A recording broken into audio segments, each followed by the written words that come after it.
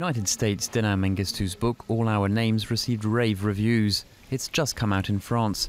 His third novel takes place in the US Midwest and in Uganda after its independence. The Ethiopian American explores many issues, including immigration. It's kind of, I guess, reached a sort of tipping point where governments feel like they can no longer choose to just sort of like let these people keep sliding by or disappearing into the shadows now that there's a noticeable amount of attention being paid. People feel like we can't just let them die at sea, that there's some culpability that we bear for that. So to some degree you're relieved. At the same time you're incredibly disappointed with a lot of the response. You're watching people's one being reduced to a very simple type of category, right? You know, the migrant label becomes one way of sort of stripping them of a lot of interior and emotional complexity.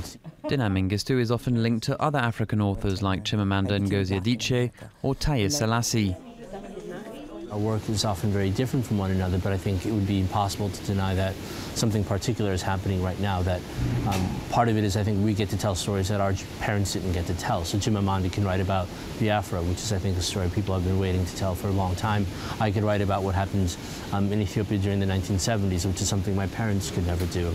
So I do feel like there's a strong alliance. I think, I think everyone wants to make sure that their own individual voices are preserved.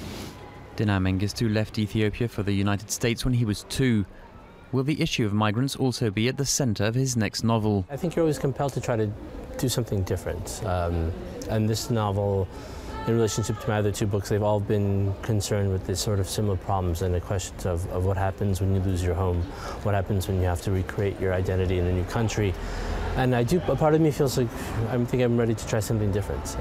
But you never know until you start writing. It's possible that it's such a part of who you are that it always finds its way into your work. Mengestu has performed a feat. With his restrained style, he's written at the same time a love story, a book on migration, and a thriller.